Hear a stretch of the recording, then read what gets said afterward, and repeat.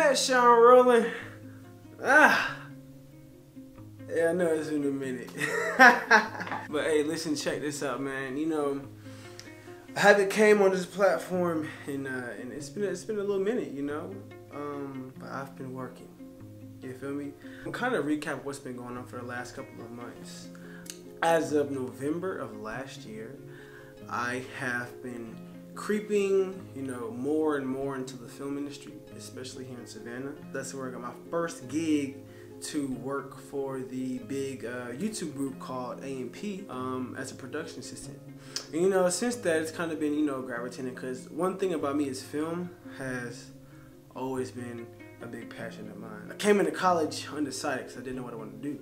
So then, you know, I started working on IDST, then I got into theater, and like the love of acting and filmmaking in general that's what I want to do for the rest of my life. You know, and then, you know, it's a really big step for me coming from, you know, undecided to what I do now to now I'm working hand in hand with some very well-known people based here in Savannah. We just recently wrapped on about a month at the end of February for a film codenamed Origin by the wonderful director Miss Ava DuVernay. She is the absolute most hand-in-hand person that I've ever worked with dealing with directors. So I'll basically show you guys how some of the things looked. Can't show you too much, but I'll show you. So basically we have this thing called a call sheet, right?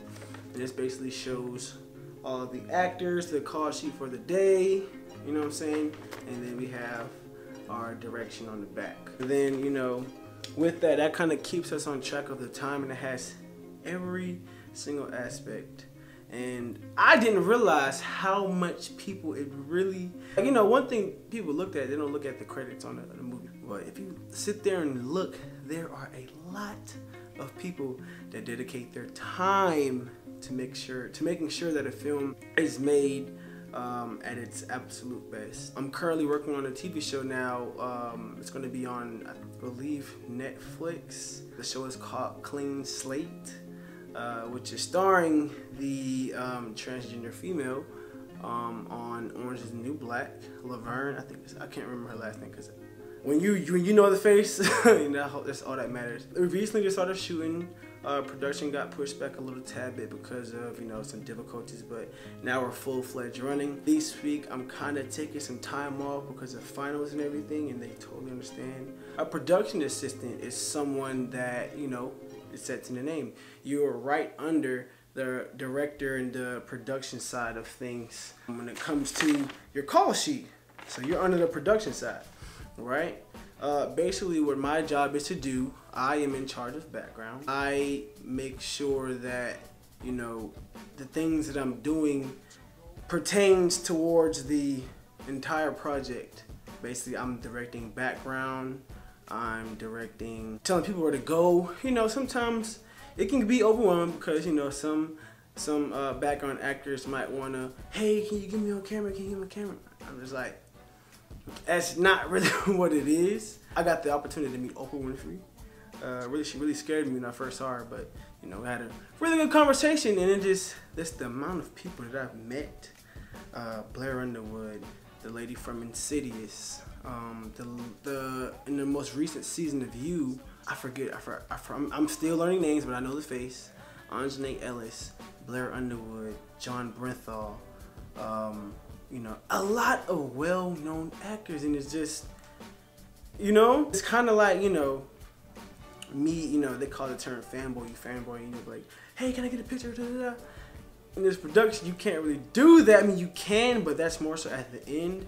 But, you know, at the end of the day, we're all human, and we build friendships besides the fame and everything, and, you know, that's what everything is about. It's about a team effort to make sure that everything goes towards the final project. Currently in the process of graduating. I graduate in about 4 days, and I am super ecstatic about that, and I'm just more so excited to see what's the next step going to be, because I'm just, listen, it's up from here. I get to fully work full-time in the film industry, which is just something that I've always wanted to do since I was about 14 years old. Like I said, I love this industry. It's something that, you know, I always want to do, and, you know, everything about it is just, I love it. Like I said, there's going to be about 5 more productions coming here in Savannah. I can't say the names. If you're local to the 912 Savannah area, you will hear about it. That's kind of what's been going on for the last couple of months. You know, I haven't been posting on YouTube as much because I've just genuinely been locked in on my school and, you know, making sure that I get to the graduation stage. But this is a huge goal. Remember when I first came to college and, you know, I was on the track team and I didn't really know what to expect. But that molded me into the person I am today.